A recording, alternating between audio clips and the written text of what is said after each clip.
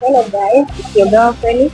Here in Makerere Grad in Uganda. I'm here to shoot a video. Yeah, we're going to be having an interview with Arthur, youth entrepreneur. Stay tuned. Don't forget to subscribe, watch the whole video till the end, like, leave a comment in the comment section, hit that notification bell so that you can be notified whenever I upload a new video here on YouTube. I will be partitioning this video into part 1 and 2. Make sure that you watch all the videos. Don't miss out on the most important things that you need to hear that will inspire you to start a business or to operate a successful business. Thank you very much.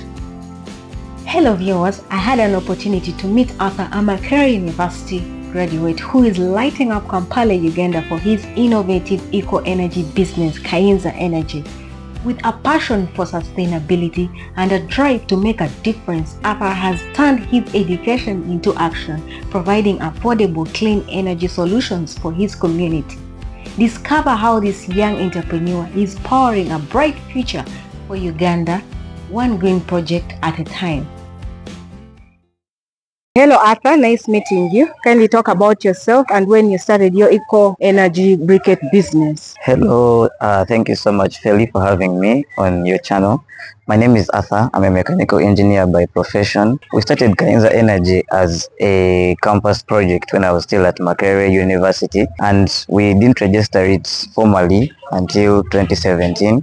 But right now we are dealing in eco-friendly products, and one of our top selling products is the charcoal briquettes, which I brought it to one of the factories. We have 3 factories and we have a plan to build as many as possible. But right here we are doing the production of briquettes. Then we are also into biogas production, and we are first company in East Africa to successfully package biogas in cylinders. Also, to support the mainstream market, we do some LPG packaging and retailing. Thank you so much for having me, and I'm very happy to have you here, Khainza Energy.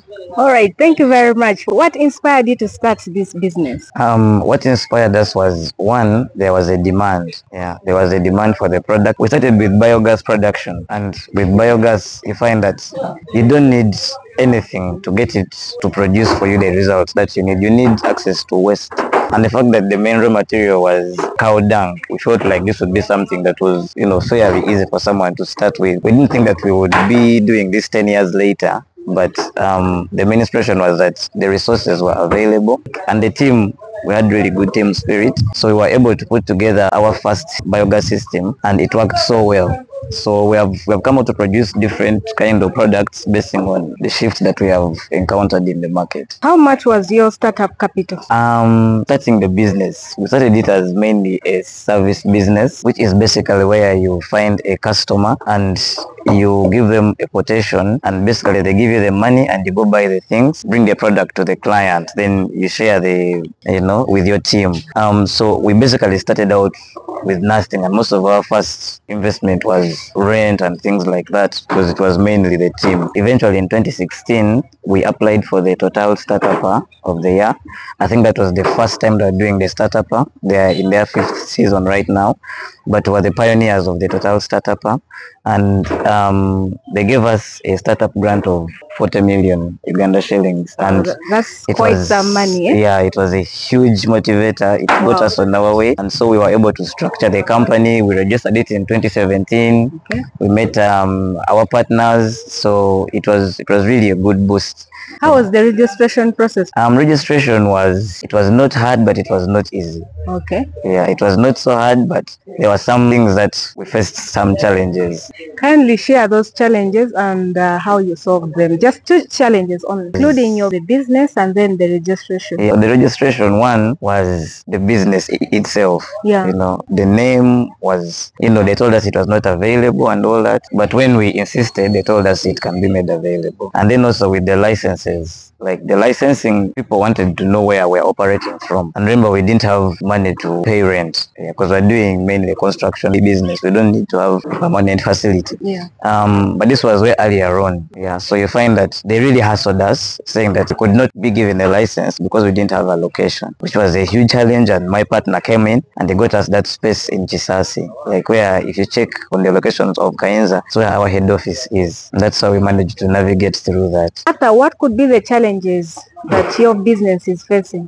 One of the main challenges that we have been facing is access to raw materials. I really find it hard to get access to raw materials, and then also managing deliveries. We have so many clients and the bikes that we have are not enough for us to do our deliveries in time, which sometimes creates delays. And the biggest challenge for briquette business is, especially in the rain season, they take long to dry. So you'll find that when a customer comes and they order for a big purchase, like here we were able to make 3.5 tons every week, but you might find that your other clients who order for 2 bags or 3 bags, they are put in a waiting line. So that's one of the challenges. It's the drying time of a briquette is quite long, but we are hoping that within a few months we are going to raise some extra funding to install like solar dryers. Even if it's in the rainy season, you're able to have your briquettes dry within at least 48 hours. How do you market your business? So marketing is one of the most important functions of our business. We are very strong on social media. Which tool do you use for We are marketing? very strong, especially on Facebook. Facebook. Yeah, we are very strong on TikTok and on WhatsApp, and especially WhatsApp. Like we do most of our sales over WhatsApp. We actually built a mobile app called the Khainza app. It was a very nice app, but we failed to host it and we had to bring it down, but I'm hoping to bring it back up soon. But the idea is that we wanted to create this online marketplace where you can buy from briquettes, not just for Khainza, but even another entrepreneur, because we cannot produce 3.5 tons, can't even fulfill this trading center, you know. So in case there are other suppliers, they can put their products up on the app and we take care of the deliveries, you know, in that we are a one-stop center for clean cooking. But we are hoping we shall bring that up again. We have some content on our YouTube where you can check out that app in operation. Yeah. But most of our sales is online, and we hope to maintain our biggest strength. What sets us apart, even though we're a new player, again, it's giants like Total, our first sponsor. Like right now, we're in the same Business. the same market. Yeah. So you find that what sets us apart is that we really care about our customer. Like we really go the extra mile. We are very big on after sales, you know. Unlike other companies, we make sure that all your products find you at home. Yeah, like you don't have to incur the cost of going to the petrol station, of going to the factory, or putting a bag of charcoal in your new car. You know, like there's a class that we are targeting, like the lower middle class and the middle class, you know. Like they are conscious, they want to use renewable energy, but the convenience is what we are answering, you know. Like we make sure that this gas is in your kitchen, because most people can buy the briquette. Sometime a customer called us late in the night and they told us they have failed to light the briquettes. All right. Yeah. So from that time we make sure that we light it and make sure that they know exactly how product works. Yeah. All right. So how many youths or Ugandans are you employing? Right now our core team has 8 people. A core executive team. Okay. Yeah, which is managed by a board of 3 people. This group of 8 people, it is managing a wider network, because we developed a radical model whereby through the ABSI Foundation, we are planting teams of youth. So we, like in Bundibujo, we went there and we trained 28 youth, and so they empower them with the machines and they sell under our brand. All the way to West Nile, in Yumbe, we have over 300. Yeah. Wow, I'm inspired. So, yeah, so we have in Bale, we have about 30, in Tororo, about 28. So we are in 8 districts. So we have 800 youth who are loosely operating on their own. Yeah, but we give them some oversight, and also you find that you might have your briquettes but you don't know where to sell them. Yeah. So in case Khainza gets a client in Fort Portal, we contact the youth in Fort Portal and we tell them to do the delivery. So our brand is magnified and the youth gets some little extra income. Right. Yeah. Approximately how much are you making per month? Per month, I'm not really sure, but our finance guys, I know he's managing the sales for this particular factory,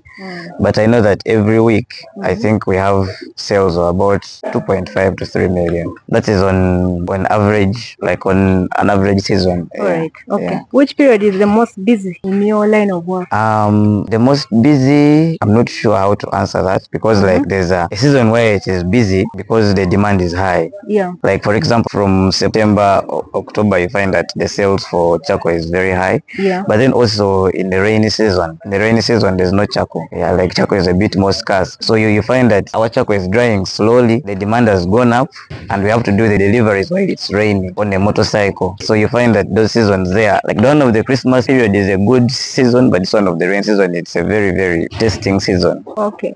What impact has your business had on the community? I think the biggest impact is job creation. Yeah. Like for example, like these guys who are at the national stadium, the guys at the railway who make those clay pots. So we went and we incorporated all of them. They are working under Khainza now. Yeah. So what we did is that they were making only 3,000 shillings per stove. Yeah. So we go in and we get for them a fund, which is ABSI Foundation, and they give them materials, and they can now sell a stove of 12,000. All right. Yeah. Let's get inside and we get deeper in these questions.